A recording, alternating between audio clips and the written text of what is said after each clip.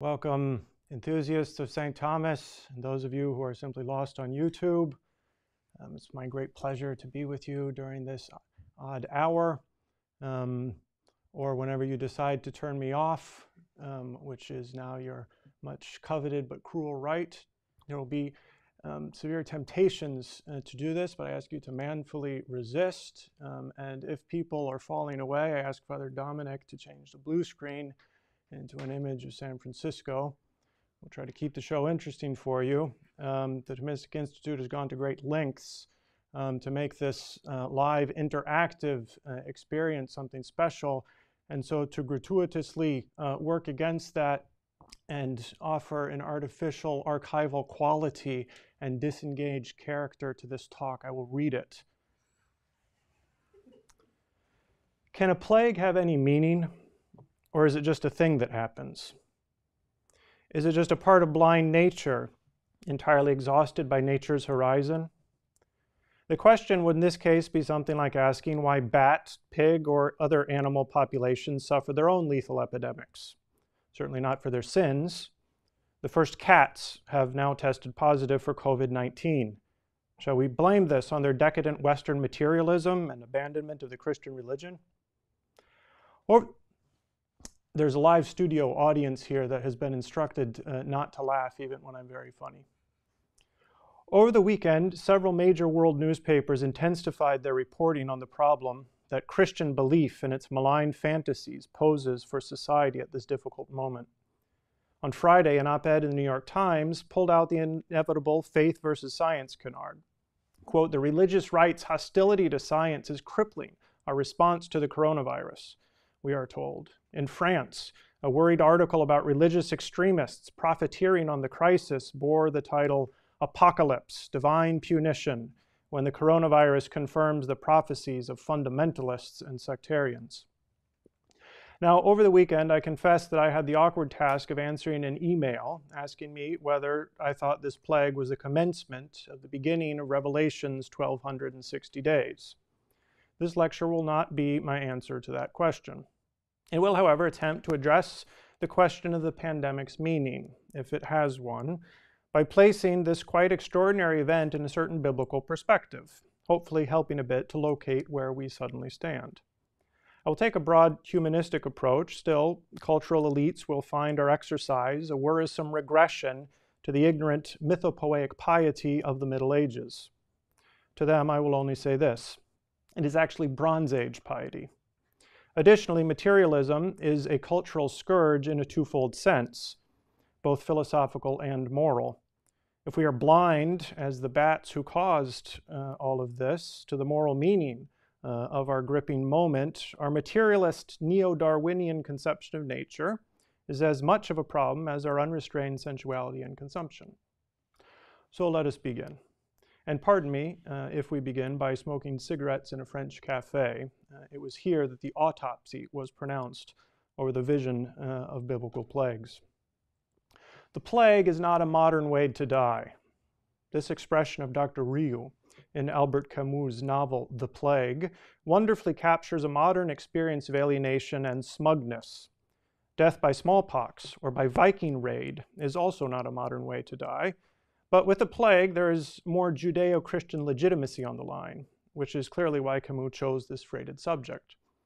The plague carries with it great outbreaks of neurotic guilt and spasms of otherworldly fixation. "Calamity has fallen upon you, my brothers, and my brothers, you deserved it." So bellows Father Panelou, the fictional foil of the young atheist Dr. Rieu, as the old priest mounts the pulpit to address the eerie return of bubonic plague to modern Algiers. Camus' Father Panelou is a caricature who opposes medicine and faith and seeks in vain with his sermons to raise up latter-day flagellants. Still, his failure to find them seems quite probable, however improbable his character may be. Modern man has exchanged apocalyptic for absurdity. This is what Camus tells us. Plagues might happen, but they have no meaning.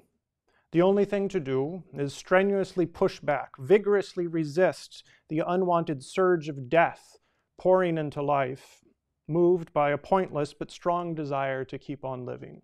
Sisyphus is the famous image for this pushback. The alternative to accepting this absurd situation is either to give in to death. Camus said suicide was the only real philosophical question, or else to accept a promise of hope. The choice for meaning is in this way the choice between a tragic or a comic end.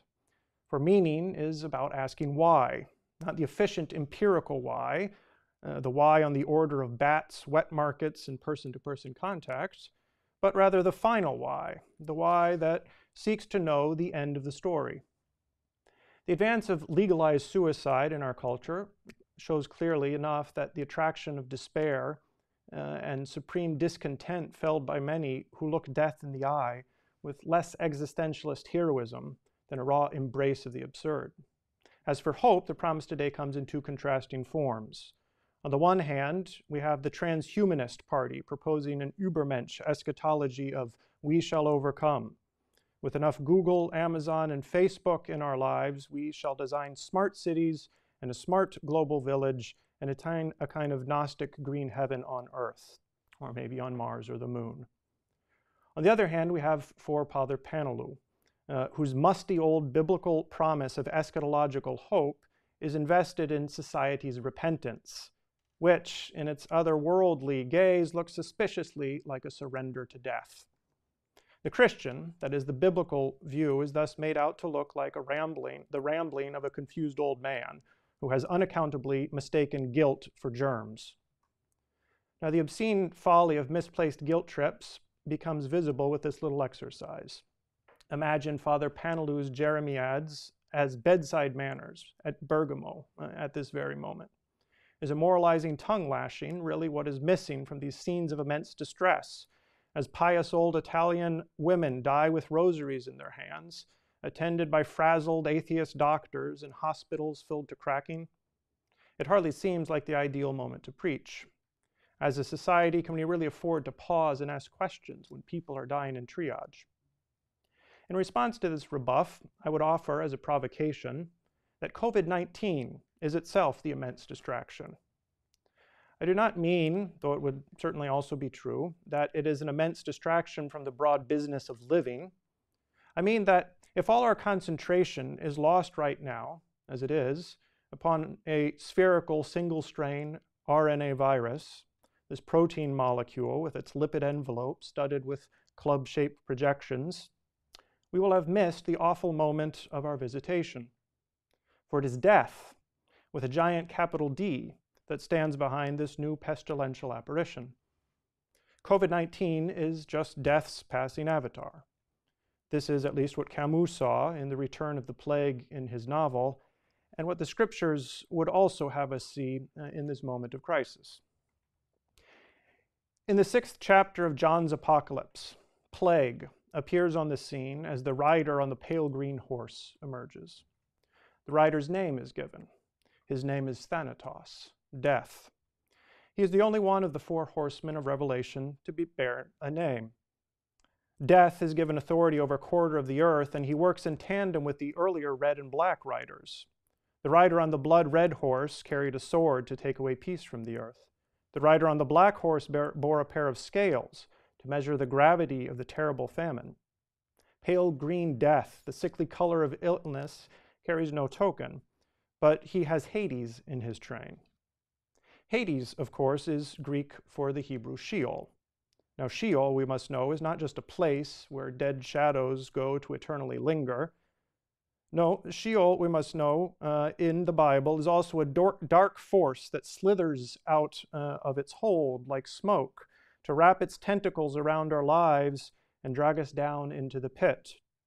Sheol is death's long arm that seizes upon us, even in life, with symptoms like distress, solitude, and sickness, all harbingers of death's arrival.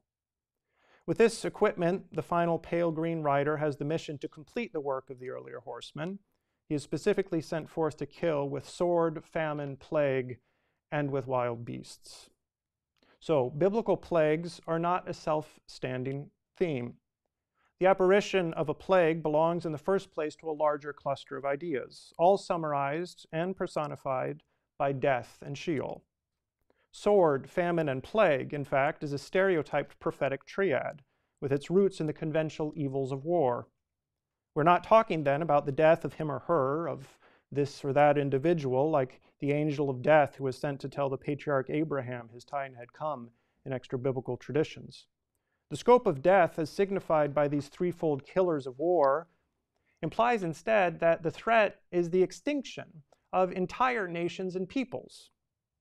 Faced with the Babylonian menace to Israel's very survival, Jeremiah thus uses the triple cluster multiple times to sum up the fate awaiting those who will not listen to the prophet's urgent message. Whoever stays in the city will die by sword, famine, and plague. Ezekiel, faced with the same siege, takes the same concatenation of evils and divvies up the people's fate neatly in thirds, throwing in dispersion in exile for good measure.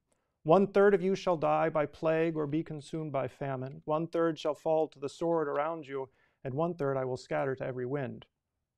Together, these three coordinate fates, sword, famine, and plague, the red, black, and the sickly green horses, mean to capture the distress of every mortal confrontation that a society, as a society, can face with death. Peoples die through violence, but they die by nature, and they die by raging sickness. In a disturbing text in 2 Samuel 24, David must choose between these three terrible options. Shall 3 years of famine come to you on your land? Or will you flee 3 months before your foes while they pursue you? Or shall there be 3 days' pestilence in your land? Now consider and decide what answer I shall return to the one who sent me. Then David said to Gad, I am in great distress. Let us fall into the hand of the Lord, for his mercy is great, but let me not fall into human hands.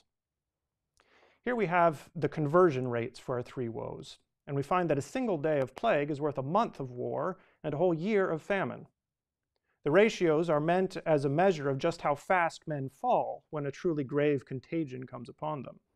By now we have all heard that more people died in the Spanish flu, a bewildering 500 million worldwide, than the merely 20 million in the 4 years of mechanized mass slaughter in World War I. The plague comes directly from God's hand, moreover, with a swift and sightless onset, where death has less bulky moving parts and mediators. Plague accordingly possesses a certain numinous, primordial terror. In a word, it is a more powerful and raw encounter with bodily death itself. In this way, plague is also a more immediate encounter with the one who alone gives both life and death, both grace and mercy. In the Bible, the sin-plague nexus is finally much stronger than the corresponding connection between sins and wars, or between sins and famine, both of which appear often in the scriptures, with no connection to anyone's sin. In comparison, the human dimension of the sword is clear, but famine, which seems to be an eco-apocalypse, requires comment. On the one hand, famine is the artificial effect and the entire objective of siege warfare, that is, the work of man. The Black Rider's scales might also hold a key. They're the sign of ancient commerce, and it is not hunger per se, but what we might call system collapse that the writer flaunts. A quart of wheat for a day's wages and 3 quarts of barley for a day's wages. Profiteering walks together with the failure in production, and David prefers, in the end, to roll his dice with the mercy of God. He gambles rightly for those who know the story. In Revelation 6, the surprise addition of wild animals to death's traditional prophetic triad adds one important final note. The allusion here is twofold. First, we have an echo of the wild beasts of Daniel's vision, namely an apocalyptic symbol for the reigning world powers.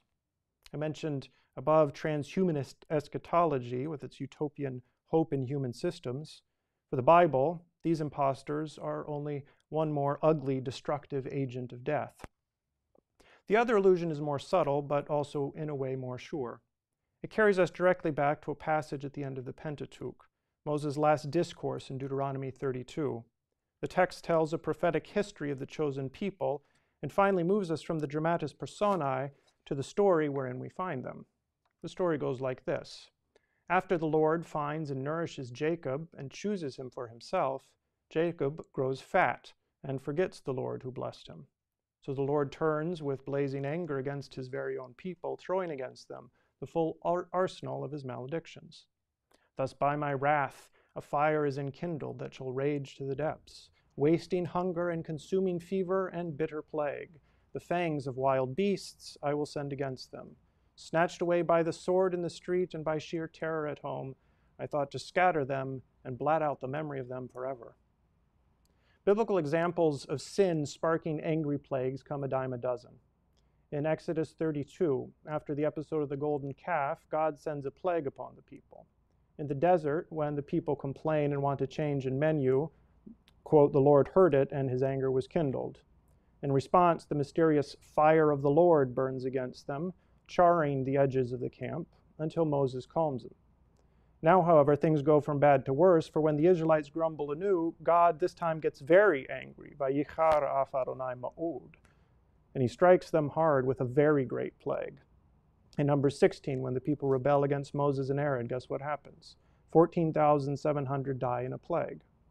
One starts to wonder who is bound to get wise sooner. Israel keeps sinning, and the Lord keeps trying the same punitive deterrent. Perhaps it was all, in fact, just a matter of more soap and running water. Now, we live after Moses in an after virtue kind of way. Between here and there, between the Bible and our present pandemic, between the pre and the post-Christian worlds, stands a great deal of both real and pretended enlightenment. The profound Greek journey from myths to the love of wisdom, that Greek wisdom wed to the revelation of Israel's Bible's Christian God, that Judeo-Grecian Christian God's late eclipse as a fading postulate of practical reason and his present prolonged exorcism from human thought and action, between all our real advances in medicine and our dazzling progress in natural science, and between the worrisome ebbs and flows in our religion, the ancient, self-evident equation, plague equals divine wrath, has become for us a dubious, offensive, and unintelligible manner of thinking. The equation might be exposed as out of fashion in any number of ways. The German bishops recently released a statement addressing the corona crisis, which will do quite well. Quote, God is a friend of life, the document confesses.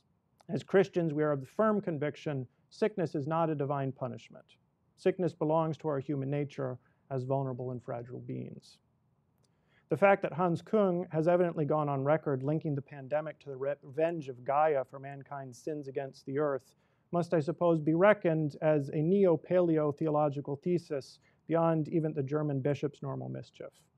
One would have thought that Pachamama had been adequately placated. An impassioned sermon censuring all theological contempt of science was recently aired on a popular German science show. Quote, the coronavirus is a scientific matter of fact, eine wissenschaftliche Tatsache. It is not the wrath of God or the revenge of the earth. It is 100 nanometers of hydrogen, carbon, oxygen, nitrogen, proteins, and nucleic acids, end quote.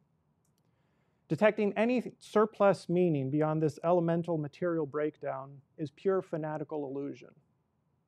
A clever contributor to Magnificat, commenting this month on the Lord's angry assault of the Amorite army by a thunderstorm of giant hail in Joshua 10, remarks that the conceptual distance between the world of the Bible and our own meteorological vision is captured in the distance separating weathermen from weather gods. Imagine the Sumerian Ishkur wearing a green sport coat predicting a high-pressure system. Something similar goes for punitive plagues. In fact, the word plague itself is actually a proper name in the Hebrew Bible, Rephesh, an ancient West Semitic god equated, interestingly, with Apollo. He appears in the retinue of Elohim himself in the archaic hymn of Habakkuk 3. God came forth from Teman, the Holy One from Mount Paran.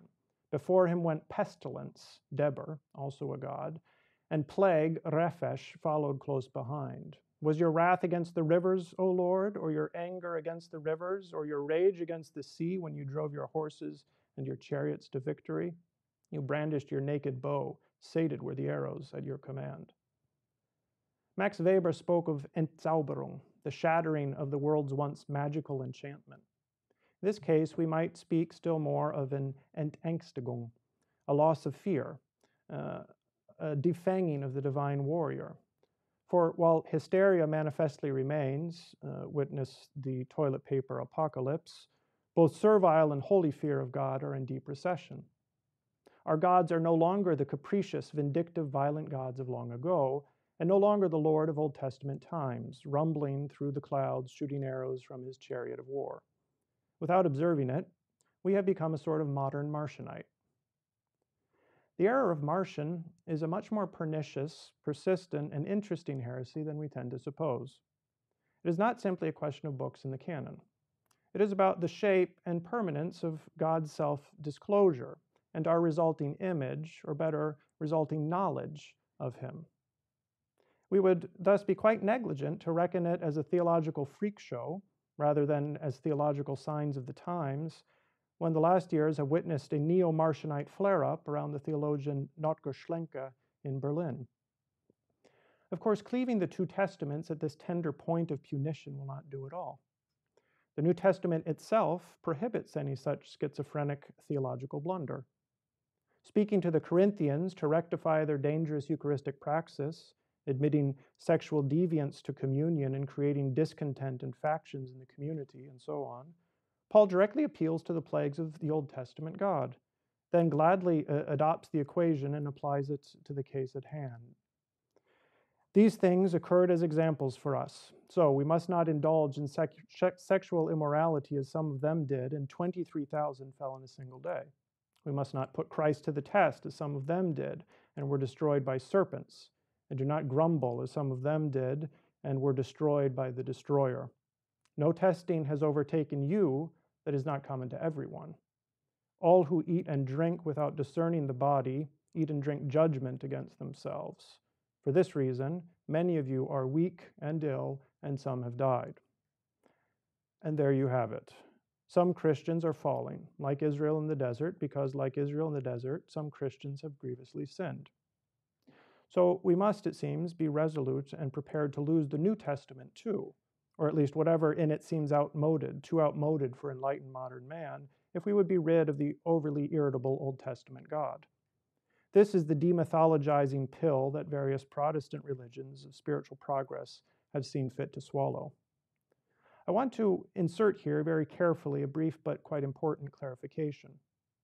Theologically, and as a matter of responsible exegesis, it should be said that both the questions and the stakes are very different when it comes to the historicity of the Old and the New Testaments, respectively.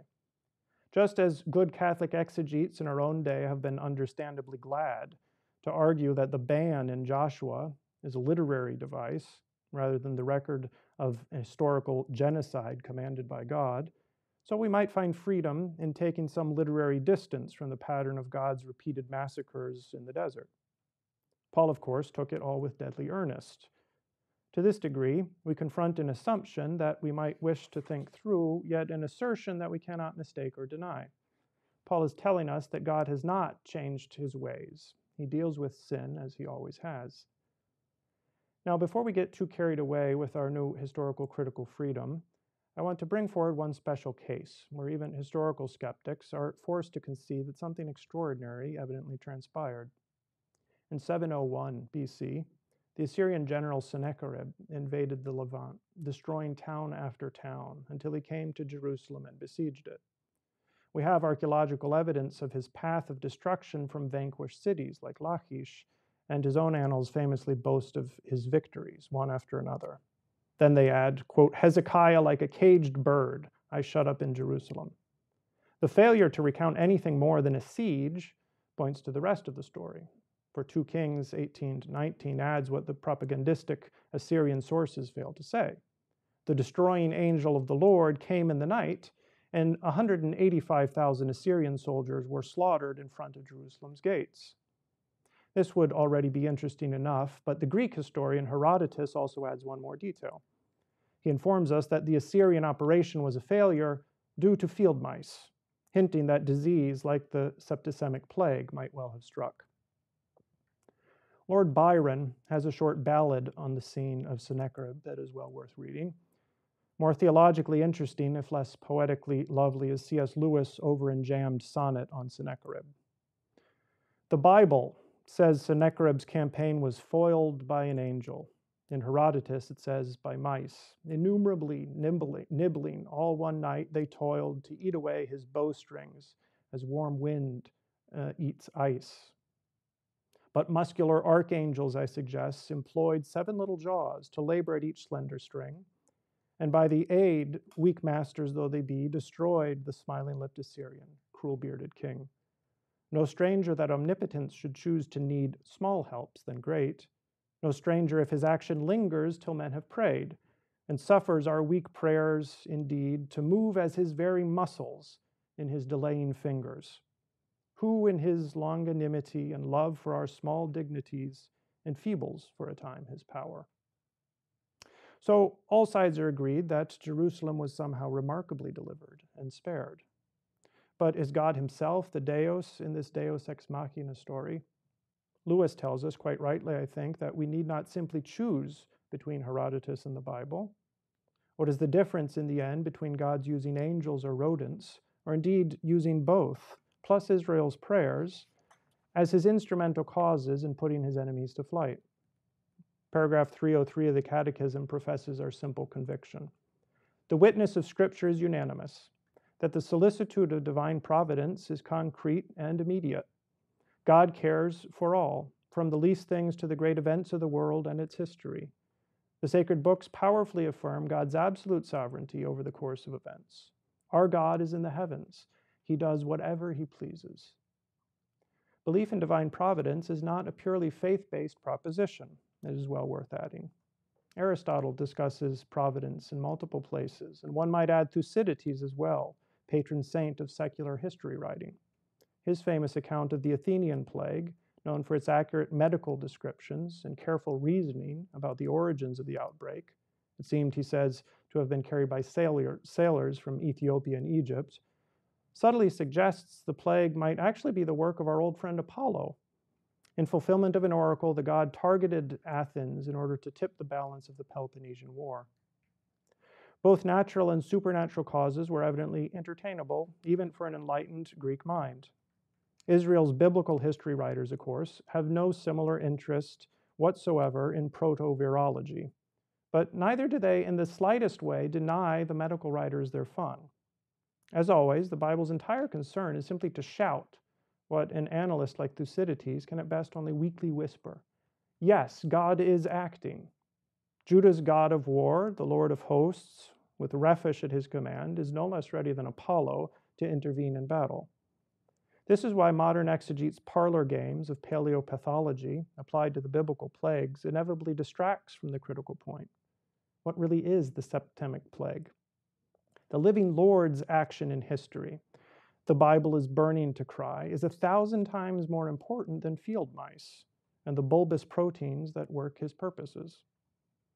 Rephish, I have said, is the name for plague, but there's also another revealing word in Hebrew, nega. The base root nun gimel ein means quite simply to touch. A plague is thus a matter of being touched, which resonates at this moment, just as our word contagion is from Latin contangere, to be touched with. The fact of being touched, of course, immediately raises the more important question, touched by what or by whom? My sometime breakfast companion, President Emmanuel Macron of France, said that the coronavirus has no passport. French commentators immediately observed that while the virus may not, the people who carry it most certainly do. In any epidemic, multiple stacked up actors might easily touch us all at once, and our vision is too narrow until we can see every finger moving every piece upon the board. In the story of the final plague of Egypt, modern exegetes have noted 3 different enumerated agents. Sometimes the text says that a plague will kill the firstborn, sometimes it is the destroying angel, and sometimes the Lord. These scholars detect a diachronic palimpsest of diverse redactional sources. You might equally see a synchronic cooperation of multiple agents. This theological claim, with its ranking of primary and secondary movers, and its implicit preference for the soul over the body, is the phony scandal that for some would make the Bible hostile to science, as though we should right now somehow find an urgent need for prayer incompatible with cautious confinement, and walk around sanctimoniously sneezing and grabbing at every doorknob. The Hebrews too were commanded to stay within their houses, praying as the angel of death passed by. And like them, our domestic ritual and prayers should respond to death's chilling visitation. We should have in our sights and as the object of our prayers a much greater freedom from a much greater foe than a tiny coronavirus. In the apocryphal life of Adam and Eve, the aged father of the human race does not die peacefully in his bed. He is, in fact, patient zero, to borrow the jargon of the field. He is stricken by a novel sickness, new to the world, made of 70 bodily afflictions, a symbol in the apocalypse for the recapitulation of all illnesses. And his body is racked with pain in every member. His sons then come to him and ask him, trembling, what is illness? What is death? It comes, he says, from touching the forbidden fruit. Through Adam's touch, moreover, they too have been infected. They too will know not just life, but death, he says. Through them and through their children, the entire family of Adam has all been touched with the contagion. This illness is the mother of all plagues. Left to itself, if we do not flatten the curve, but let incidents of transgression increase and allow sin to fester in ever new mutations, Adam's story leads to the desert generation. After repeated bouts of sin cum plague without showing the fruits of repentance, God finally swears in his anger that Israel shall not enter into his rest. So the whole lot of them falls dead, wandering aimlessly in the desert. Note that this tragic version of the story has a lot of cumulative subplots, in each of which the plague is for one reason or another mercifully ended. It could be stopped by Phineas zealously skewering a pair coupling in flagrante delicto, or it could be Moses falling on his face in prayer. But the final wanted conversion never comes. Yet we also observe that individual plagues, these avatars of absolute death, always stop short of complete extinction. The piling up of plagues is a response to repeated concrete sins, but it is no less a piling up of divine mercy. Namely, in the end, the wicked generation does not die because of one final big old honkin' Godzilla-sized Sharknado plague.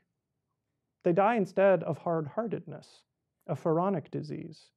They die because each time that God brought them to the very brink of extinction, they resisted and missed the hour of their visitation. And so, like the wicked in the psalm, they fade away. There's also another possible resolution, however. The plague of Adam might also be stanched in its spread and stopped in its tracks.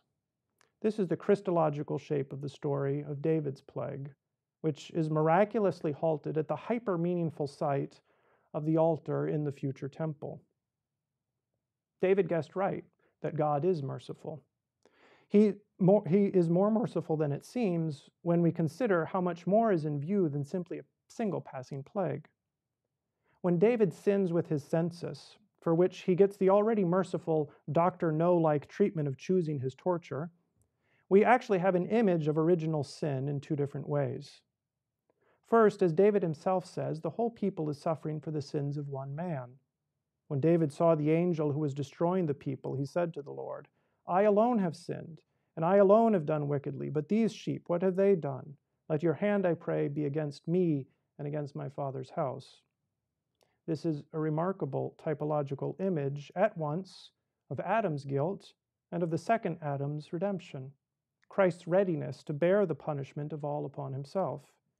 For even in this concrete story of David, it is in fact in some way not really David's sin at all, but the true punishment merited rather by all.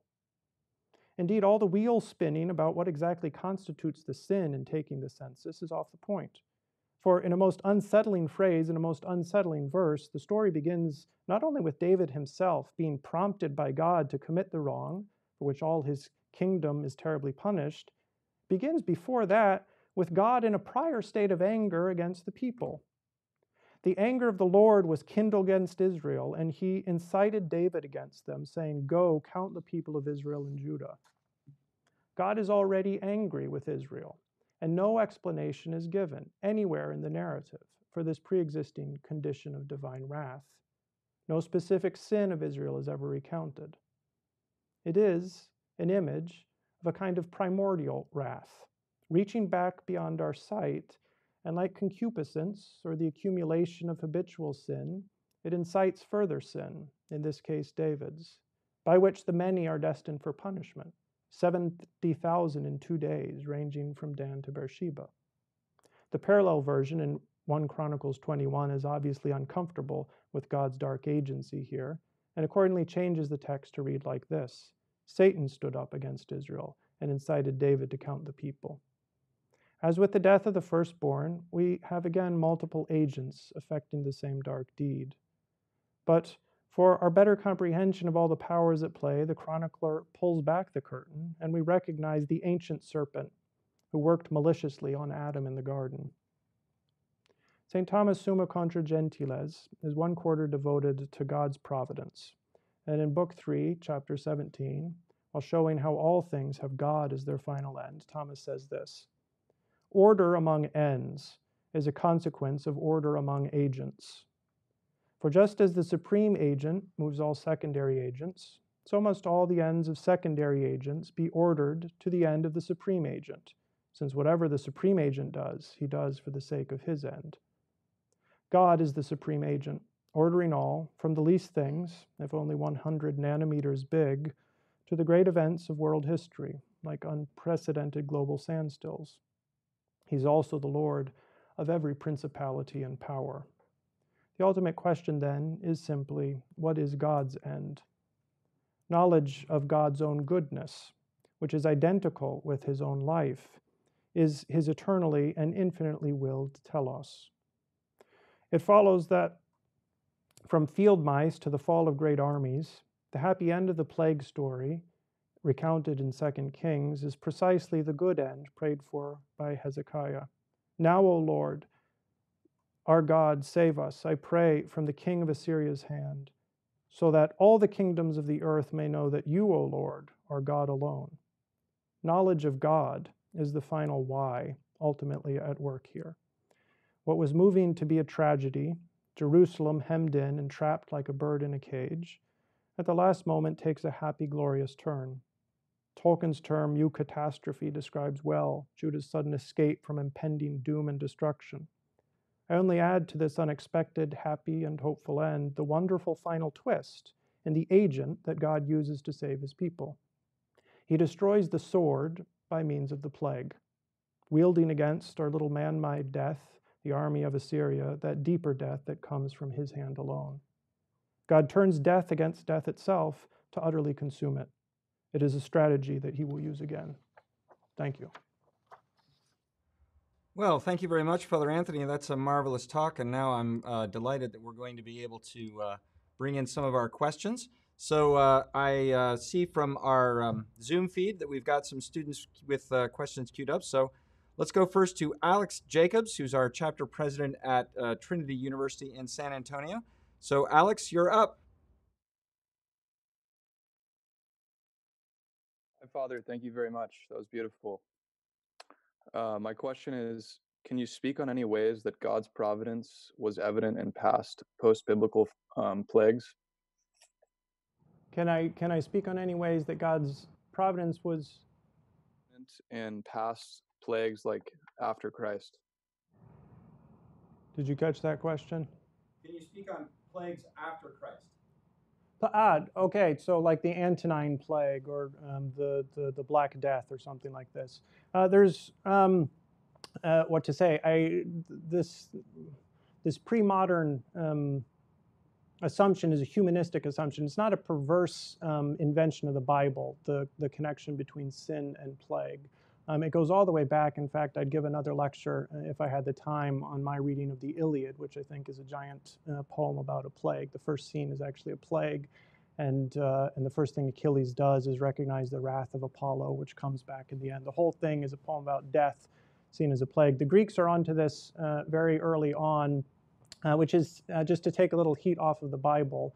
Everyone experiences divine wrath in this, and this continues across cultures and down through time. So it's very, very odd that since Camus or since the last cholera epidemic, we've stopped responding in the way we have. I mean, even defeat in war used to be responded to as the wrath of God. I live next to a building in Jerusalem that was built by the French after they lost the Franco-Prussian War because they assumed God was angry at them. So this is a moment for repentance and sacrifice in every context. It's a moment also for the martyrs of Christian charity. The Alexandrian plague in the 4th century actually puts the first martyrs of charity in the martyrology. Those who go out and minister to the dying at the risk of their very lives are honored like martyrs. This is magnificent. And this is why our life sometimes seems a little boring, apocalyptic, in two generations past the atomic age is basically a bad choice between Mad Max and Al Gore. And it's a lot more interesting if we, like these saints of old, could run out. Saints always seem to be dying in plagues. It seems like it's a good opportunity for us to have a plague every once in a while in our lives. Well, thanks very much. And now we have another question. So we're going to Hope Keene, who is a Princeton grad. Hope, it's great to see you on the call here. So please go ahead. Hi, thank you so much, Father. That was a beautiful talk. So I'm really curious about this dichotomy between, I think, what you called the older notion of an enchanted world and the seemingly newer notion that we have where we've done away with that. And I guess I'm curious about how that's bad, but also how it could be an effect of this notion that we're safe because we have the protection of Christ. And so the things that scared pre-modern or pre-Christ people really shouldn't scare us as much because we have the most powerful supernatural force on our side. And so that's always very interesting to me because there seems to be a sort of counter movement to like reclaim the enchanted world, but there's a sense in which we need not, perhaps. Yeah, I just wonder what you think about that. Thank you. That's a very good question. There's a lot of dimensions to that. I think in a lot of ways, this notion of the disenchanted world is what I adverted to at the beginning. This neo-Darwinian materialism that doesn't allow us to access any meaning. This is obviously immensely disruptive, and without going too postmodern on us, the embedding of our lives within a story is how we construct meaning in a moment. And so the embedding of our lives in a story of Christ is evidently, on the one hand, the way we escape from this disenchanted absurdity, and at the same time, a way that we gain this confidence that's not a world overrun by demons. I mean, the Lord comes and drives out these demons. It's nevertheless, I mean, I said Entzauberung and also Entängstigung, this loss of fear. There's a dimension to Christ that should also elicit in us a virtue of holy fear, because he is also the one who comes as judge. I don't have the time to talk about him coming with a sword in his mouth. He's actually the final rider in the scene. It's remarkable, actually. The most sustained reflection on plagues is in the latter half of the Book of Wisdom, and there we have this text that shows up in the Christmas readings, where the word springs out in the midst of the night. It's the Logos, and that Logos is the destroying angel.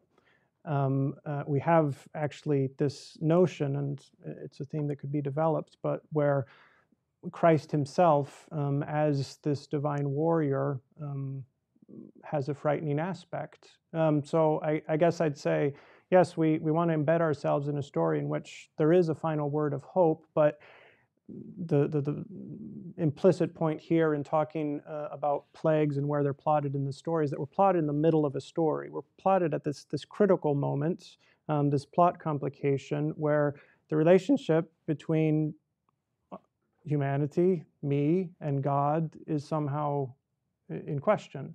That's what death means. It raises this question. And when it's standing in question can go in two ways. And to understand that it's not decided in advance, this is this kind of false eschatology of hope, which thinks we can do it. And that's all there is to it. And so I'd say that this is the beautiful shape of Christian hope, perfect hope, which puts us in a state of serenity before the uncertainty of what it means to stand before the judge. So it's good that we know the one who will be our judge, but it's also in some ways a lot more difficult. I mean, I like confessing my sins to anonymous priests behind a screen and not to the people that I offended. So there's I guess, a painful dimension to our purification that it's important to recognize. Well, now we're going to have a question from Daniel Tucker, who's a graduate student in music at Yale. So, Daniel, please go ahead. Thank you for your talk, Father. I'm wondering what insights can be drawn from Scripture about how to suffer well or how to suffer with a sense of trust still in the Lord in times like this. Yeah, the Psalms would be another thing that I certainly didn't talk about. But if there's a critical invitation, I in passing said we have this remarkable moment of Passover. Okay, we're about to celebrate this mystery, and it's a moment in which Israel is told to shut their doors and to go home and to pray in hope, confidence that this blood smeared of the Paschal Lamb will protect us from the pest outside. This confidence in the blood, which is the blood of Christ, is something that gives us confidence, not just against the coronavirus. I mean, I think it's important that in a way we also look ahead a little bit to this nice Christian tradition of the risus paschale, kind of laughing at death and its avatars, which is why I think we could and should make fun of the coronavirus just a little bit. I mean, it's this tiny thing which on the one hand shows, as Lewis said, the immensity of God's power, that he can do this with a speck of dust. On the other hand, it shows just that, the immensity of God's power. How big is God? How strong is God? How able is he to do all things? To me, the most important thing is that in this moment, we don't lose sight of this fantastic invitation. Everything's in providence, and it's providence that this happens in Lent. The entire world is invited into the desert. And we know the story. We know how it goes. You can fall in the desert, or we can be with that remnant that follows Joshua, who is the true Jesus, into the promised land. So, what I didn't touch on here, and it's a major theme, is the way that inside a plague, God has smart bombs, and he also sometimes goes carpet bombing. Okay.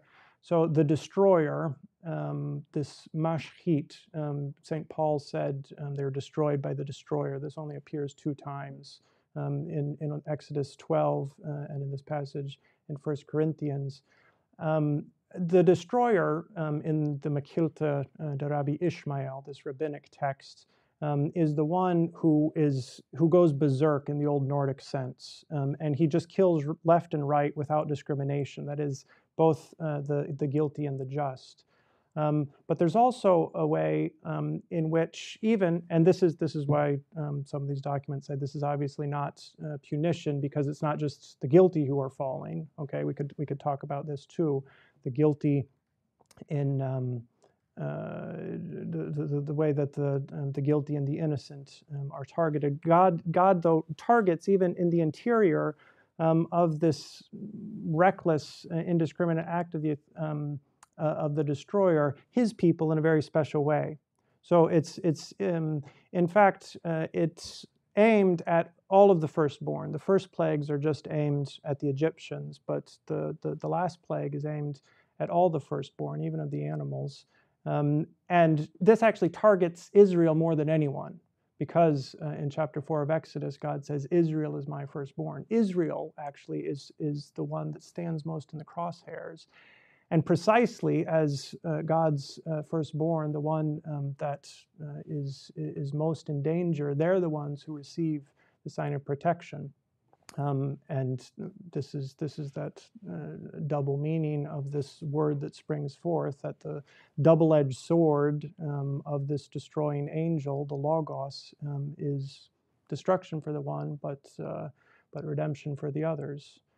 So we have confidence in the power of the one who has the power to destroy our enemy. I mean, that's the whole story, which just incredible miracle. I mean, with evidence in the annals of Assyria that God has the power to wipe out in a night an army ranged against us. And the army is just an image of every threat. So, if God has that kind of power and can do it with a little piece of dust, what can he do with his strong right arm? Well, we have time for just a few more questions. We've got about 7 minutes to go here. And I think our next up questioner is Christopher Tomaszewski, who's the president of our Baylor chapter, a philosopher and graduate student. So, Christopher, please go ahead. Hello, Father. Thank you for your talk. I really enjoyed it. So this is connected, I think, with the end of your previous question, which is, I was hoping you could say a little more on how we reconcile the fact that God uses plagues as punishments with the fact that plagues are a very indiscriminate means of destruction that do not distinguish between the guilty and the innocent. Thank you. Yeah, good. Thank you. Good question. I mean, that's where I brought in this nice Life of Adam and Eve text, which sees original sin as a giant plague. The introduction of illness in its comprehensive form. The mother of all plagues is death as the wages of sin. So in this way, at a very basic level, there's a low grade punishment. I mean, who's innocent? Who's innocent? There's the innocent, the guilty, in a kind of relative sense. And this is why, I mean, the much more serious thing is this salvation, this defense against death itself. We're not just praying for protection against the coronavirus, we're praying for protection against death, eternal death. So the fact that sometimes we see we have different kinds of patterns. Sometimes I sin and there's immediately a plague, okay? And you can't miss the connection, okay? I was just fornicating with a Midianite and now everyone's dying. And so we need to, impale the guy with a pole. That you can't miss. And in fact, this is a difference between the biblical and the Greek way of looking at it. The Greeks don't always know what they did wrong. So that's actually what Achilles has to do at the beginning of the Iliad. It's like, there's a plague, so obviously we sinned. Go get a seer, figure out what's irritating Apollo. That never happens in the biblical text. It's always manifest, the sins, because they cry to the heavens. Okay, and so we have this pattern of sometimes the conjunction is so strong that it can't be missed. But you also have low grade punishments. Okay, that don't target. Okay, they did this, now they get hit. But target a different kind of collective sin. So we need to think about actual individual, collective, and original sin as different categories, because there's also plagues that respond in a cumulative way, slowly. In fact, God, Amos 4 is a good case of this, where there's no sins specifically, but just generic, you guys for a long, long time, a generation now, haven't been returning to me. Okay, so in a way, okay, some people have said this plague can't, right now, this pandemic doesn't correspond. Like, what do we do this week? Like, why now? And here the time gap is important to bear in mind. Adam dies at a ripe 930 years old of a sin he committed in his sprightly youth. Okay, there's a gap between this. In wisdom, there's a proportion. This is how the 10 plagues are understood. There's a proportion between contrapasso, Dante's contrapasso, between everything that the Egyptians receive and what they've done. So the death of the firstborn is punishment for throwing the children in the river. Now that's something they did 80 years before, okay, because we know the age of Moses. So part of this is a little bit hidden in God's wisdom, is where are the sins, the cultural sins, or the sin, the original sin. Back to the statement, sickness is not punishment for sin. Sickness is punishment for sin. Death is punishment for sin. That's why it's in the world. And it can be the result of original sin, of collective sin, of individual and actual sin. And there's different ways that all those things can and sometimes are punished. Okay, I think we have time for just one more question, and that will be from Ben Becker, who is the co-president of our chapter at Hillsdale. So Ben, please go ahead.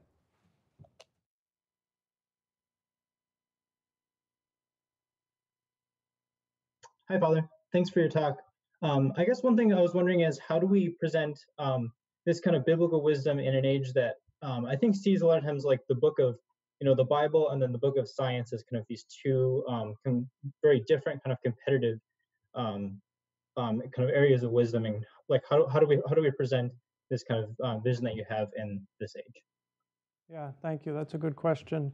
I mean, the big response I tried to give is this notion of instrumental causality, secondary agents. I mean, if we want to think in Thomistic terms of a way to understand this kind of nesting of instrumental agents, and we see this in the Bible in particular ways. Like I said, I mean, it's interesting how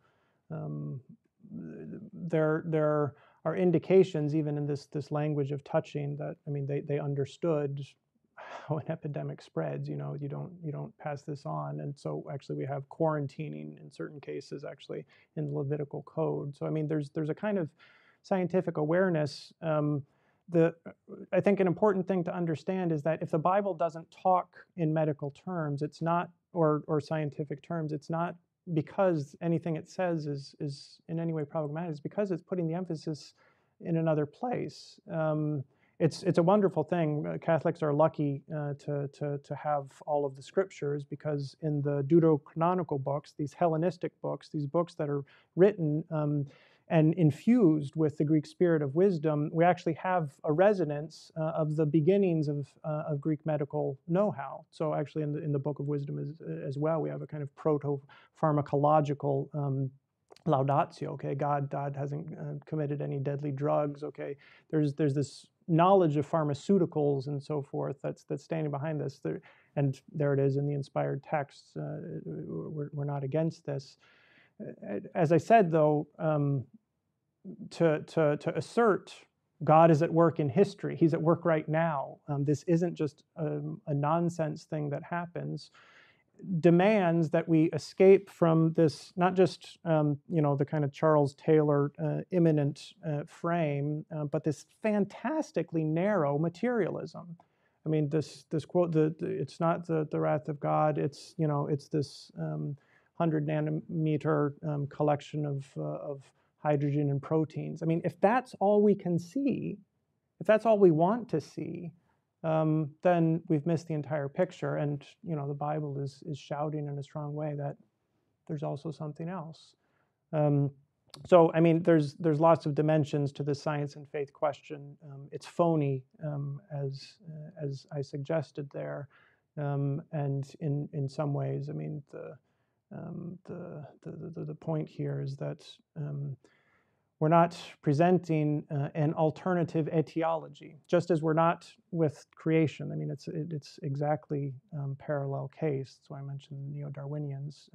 To say that God created the world, even as the Bible said, doesn't mean that He can't use the instrumental causes that we know by science. So I think that's the way to come at it in any case. So I hope that helps.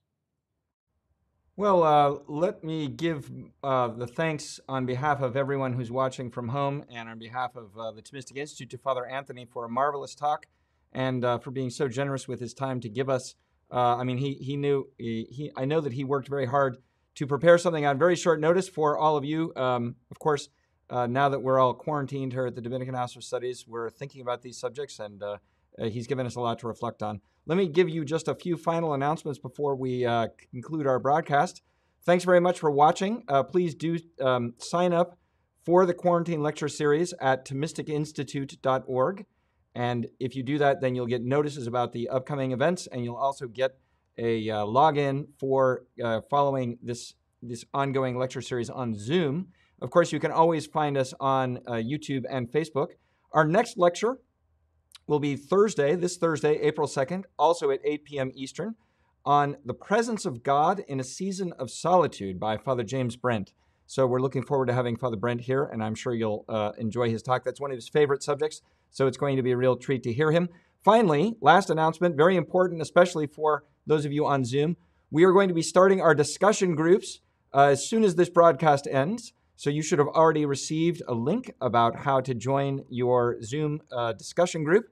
So as soon as we're done here, join that discussion group, and then we will allow you to go forward and continue the conversation with the other people who've been tuning in, especially students with other students. And so thanks very much for joining us from the Thomistic Institute in Washington, D.C. My name is Father Dominic Legg, and we will see you on Thursday.